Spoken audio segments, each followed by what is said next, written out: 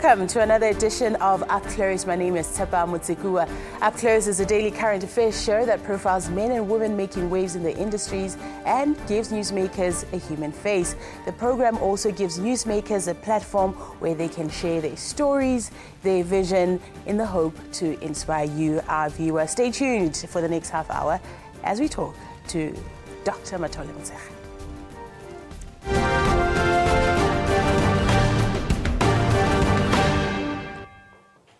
Dr. Mathole Motshekga is undoubtedly one of Africa's courageous leaders who continues to help redefine the political and social fabric of post-colonial Africa. Trained as a lawyer, he has served the public in various roles, particularly contributing to the African National Congress struggle in exile. The post-apartheid society we enjoy today was conceptualized and researched by him and his team back in the late 80s in Zambia. Since then, he has served the ANC as the chief whip and member of its legal and constitutional affairs department, amongst other roles. But what do we really know who this African icon is? Dr. Mathole Motshekga. Hi, Tshepang. How are you this morning? Thank you so much for making the time to chat to us. Thank you. Who is Mathole Motshekga? A product of contradictions. Let's hear about those contradictions. I come from the kingdom of Balobedu, yes, who are called the people of the dove, Bakwebo. Also the people of the pig, Dikolobe. Okay. And I grew in a small village called Mamukadi. The word Mamukadi is a female name. Yes. Because from our tradition, we have always been ruled by women, okay, and women occupy a matriarchal society. But I say a product of contradiction because in our family, we were rainmakers for the Mujaji queenship. Okay. But a section of our family were the first to introduce Christianity in the 1870s. And now with the result that you have a traditionalist part of our kingdom and a religious part of the kingdom. And I happen to be part of the religious grouping. Okay.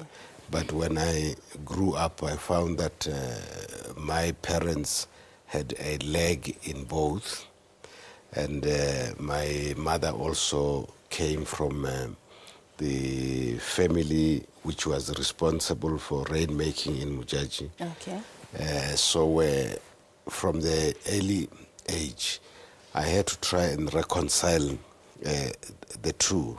That must have been quite confusing, though, because I'm thinking of a very strict Christian upbringing, and then you also have to keep dabbling in certain cultural practices that perhaps the religious practices say that they're not that important to recognize. But that was also helpful because it forced me to try to find the truth and whether or not there was a meeting point between the two.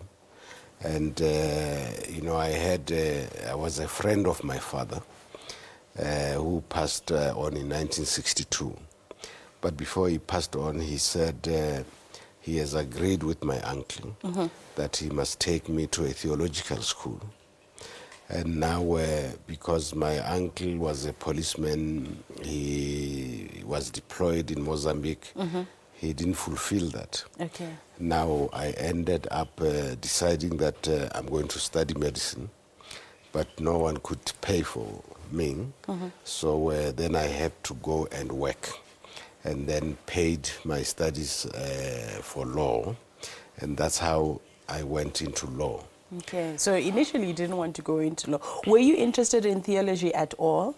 Or is it something that you just knew that it was your father's desire for you to pursue? You know, I was even too young to be interested in anything. Yes, yes. But what I couldn't forget was that my father wanted me to do theology. But my father used to take me along to go and work in the garden on Sunday. And now I say, but you say you are a Christian. Why should we work on Sunday?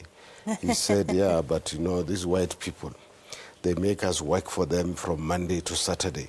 And then they say we must go to church on Sunday. Where will I do my own work? So he says, no, we can't go to church. We must first work on Sunday. So see, for me, that's another example of how confusing it will have been as a child. Because here are these rules that have been set out based on religious practices, and the very people who are telling you to follow those rules are not following those rules. And then on the other side, you know, there is the cultural stuff that is still being encouraged. No, my father said that there's no problem with the church, but the church doesn't stop us from thinking for ourselves. Okay. And he said, if the system doesn't allow time, you must create time. If you have to take time from the Sunday, which is a day of rest, to do so. So I grew up with that understanding. But you see, I was also very close to old people. I never had friends from young people. When you were growing up? Yes, and now they used to tell me about the greatness of our people. The fact that we had a great empire of Mapungubwe, the empire of Great Zimbabwe, that we were able to produce our own clothes, to feed ourselves. And then they said we have a knowledge of astronomy. They taught me about the stars and the meaning of the stars and so on. And now when I read the Bible, I saw there's a lot of reference to astrology and astronomy, but that the discussion of astronomy in the Bible was inferior to the knowledge that I got from my elders. Now I could see two competing systems. And you know, for instance, when it comes to the origins of humanity, the origins of the world, I found that our people have a deeper explanation than what was offered in the Bible. But when you are making these discoveries, I find this interesting because it explains why you're so interested in African cultures and us continue to ask questions and redefine ourselves. What age were you at when you were starting to ask these questions? Were you still a young man growing up in high school?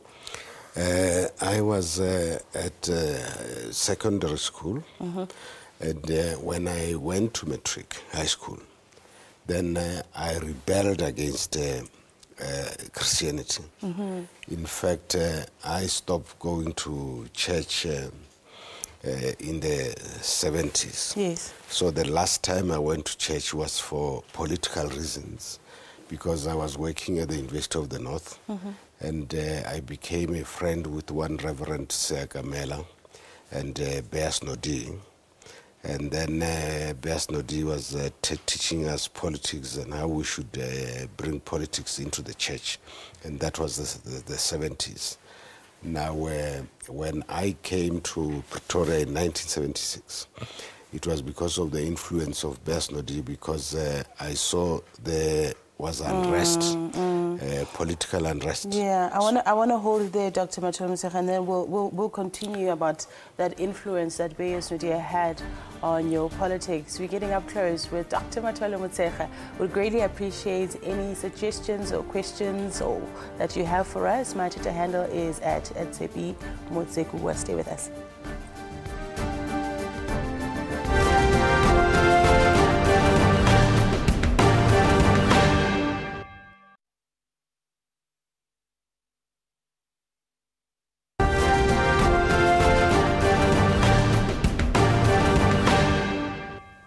Thank you for staying with us as we get up close with an African cultural icon, Dr. Mathole Motshekga. So you say you became politicized by the influence of Beas Nodi? Yes, but also, you see, at the time when I was at Tatlo, it was in the early 70s when you had people like Abraham Tiro, Aubrey Mukwena, and there was a lot of political activity. And that was the time when, you know, Mozambique under Samora Machel also was freed. So I lived in that political environment. But because I was working and not a student, I was not able to participate in the student politics where this was happening. Yes. So Bias Nodie gave me a platform within the church. So, and at that time, I no longer believed in Christianity. But I went into the church. I even became a church elder so that I can use that platform for political purposes. But at the same time, I was studying law through UNISA. Now, I then also had a problem with the concept of justice. To say here law is about justice, but here is apartheid. Now I wanted to know what is actually the origins of the concept of justice. And when I studied, I was in the final year with Justice Motsekuoa and Justice Ngwebe at UNISA. Yes. But what happened was that we were not allowed to eat in the same canteen with the white students. When we qualified as lawyers, we were not allowed to practice in the city of Pretoria. We had to go to Marabastad. And when we graduate, we were not allowed to graduate in the city. We had to go to Harankua.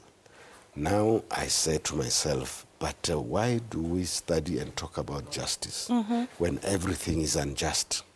So those are the 2 points that must have politicized you. One was where a culture that was supposed to be inferior for you proved to be inferior than what was introduced into your community. And then secondly is studying justice but not experiencing justice yourself. Exactly. So what happens when now this political thing starts to take over you? How do you end up in exile? I didn't go to exile. What happened was that I got distinctions in my Bachelor of Laws, LLB, and then I got an exemption and allowed to do a doctorate. Yes. So I had to do research. Then I went to Germany on a scholarship. Now I met political exiles. In Germany. And anti-apartheid organizations. Now I found a fertile place now to do politics, and then I worked with the ANC in Germany in the 80s. From there, I used to also to be asked to address anti-apartheid meetings, solidarity meetings. And then 1981, I got a scholarship to go to America. I also got in touch with, ANC exiles, people like Mathole and others. Yes. And then I also did political work there. So from America, I went back to Germany because now they withheld my passport. They didn't want to renew my passport because I think they picked up that I was doing... You connecting with the exiles. So I went to Germany. But you see, at that time, the Germans were friends to the South Africans. Now they negotiated with the embassy. They gave me a passport. I came home. I got a senior lectureship at the University of South Africa. What was that experience like? I mean, this is the 80s. Yes. You have spent a couple of years outside of South Africa in a world that was not as segregated as it was here in South Africa. You return with all this knowledge that you have and this experience of freedom. What was it like coming back? You know, I came back with a determination that it is not true that African people are inferior to any other people, and that therefore they deserve to be free like everybody in the world that I have seen. So I came back with the determination that I want to make a contribution to the liberation of our country and the people. So when I worked at UNISA, I found that I have an opportunity to interact with young people, to influence them. I was their lecturer. You know, you have lawyers like Nano Matlala, Semenya, who are now senior counsels. Yes. And then I also founded an organization called Democratic Lawyers Organization. And then these lawyers, young lawyers, were part of that. So I was able to... Was there no resistance to these efforts that you were trying to make? No, actually, young people were keen to learn more about the outside world and what the ANC and other liberation groups were doing outside. But what about from the authorities when they started to see you? Because you're basically mobilizing these young lawyers to become politicized. No, you see, I lived in Mamelodi. I used to invite them to my house, and then I opened Radio Freedom. Yes. And we listen to Radio Freedom, okay. and then we have a discussion around that. Okay. And then, of course, again, I used to I established a cultural institute in Mamelodi, okay. and then bring them, and then claim to be talking about social problems. Like, you know, that time, people were killing people, calling them witches. So I would try and talk to young people, explain that, you know, unless you are a witch, you won't know who else is a witch. So you will kill wrong people. And that was the time when we had, you know, street committees and very strong civic organization. So it was very subtle, the way that they were politicized. Let's take another break, Dr. Mathole Motshekga, and then we'll continue with our discussion. Do you have any suggestions or comments for us? My Twitter handle is at Tshepang Motsekuoa. We'll see you just now. You see how...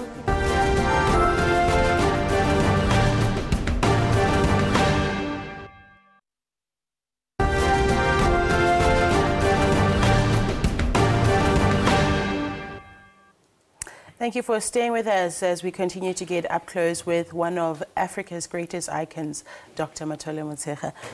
Dr. Motshekga, it's interesting. I think this is around about the time where you were setting the foundations for two things that you are now well known for, which is the work with the ANC as well as your work with African heritage. So let's continue and just wrap up your time with the lawyers and how you were slowly trying to politicize them.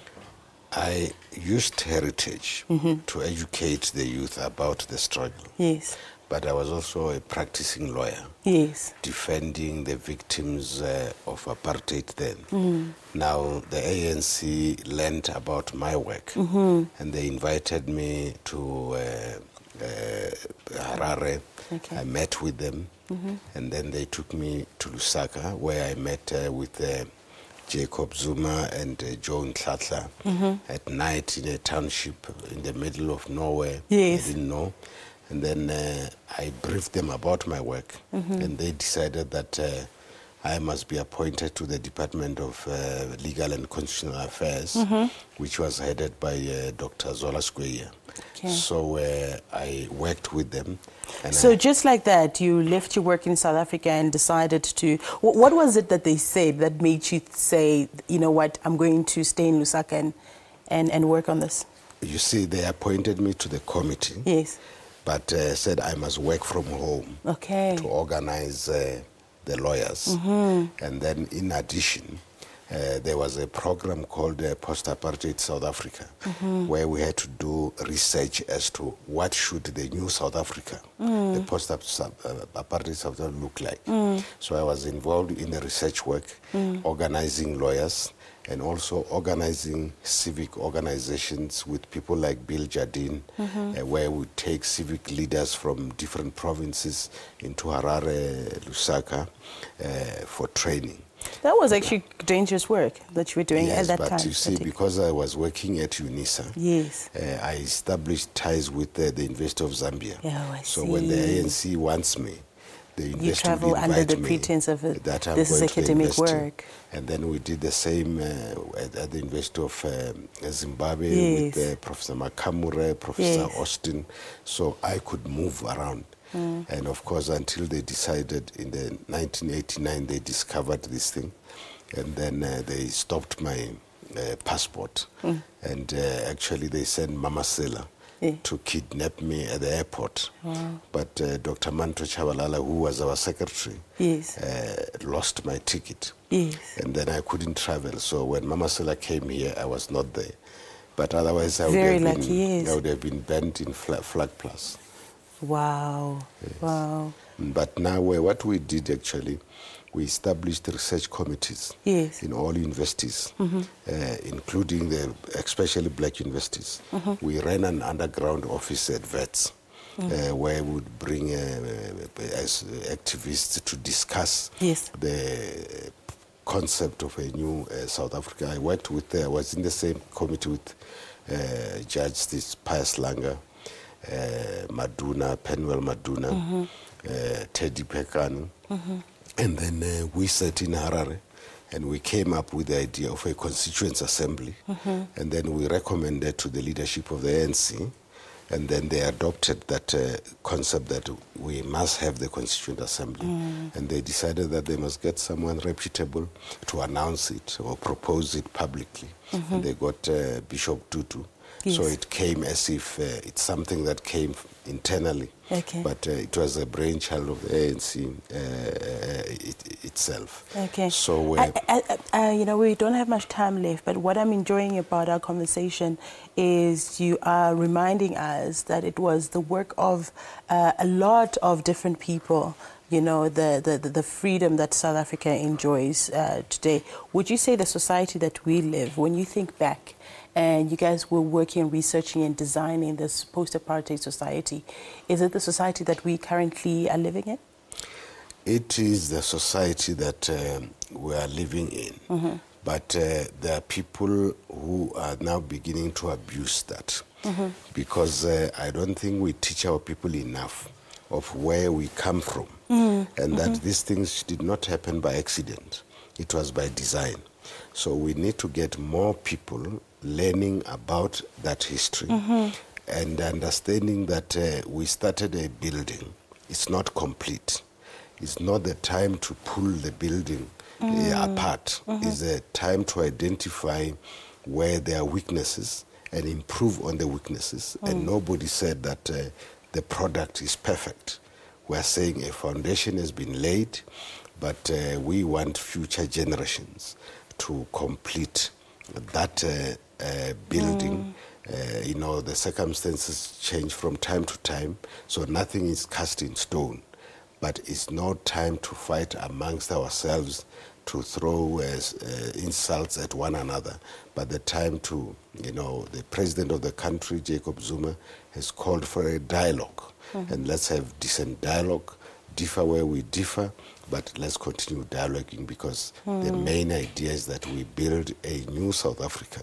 And of course, you continue to do this through your institute now, the Kara Heritage Institute. We don't have enough time to chat about it, but I just want to close off, and I'm interested in just knowing, because you are also a father and you are the husband of the basic education minister, outside of all of this, who is Mathole Motshekga now today? I met my wife in struggle. We married during struggle. And we share one thing, that we have to contribute to the building of this nation. And we have a wonderful relationship. We have brought up many kids, including those that are not ours. Some of them now identified with us to an extent that by children, we no longer just mean biological children. We have a tribe of our own. If it was not because of old age, I would say maybe we should declare her the queen, because she did more than I did in building the family. Dr. Mathole Motshekga, thank you for staying with us. I wish we had an hour today. I really do, because there's so much that we need to unpack. Let's hope we'll find time again. We'll find time again. I really think we should. Thank you so much for making the time. Okay, that's how we're going to wrap up today's edition of Up Close. You can catch us same time weekdays on SABC News, DSTV channel 404. I absolutely love today's episode, and you know you're going to definitely find it on our website, youtube.com/SABC News. My Twitter handle @Tshepang Motsekuoa. Till next time, it's been great. Bye-bye.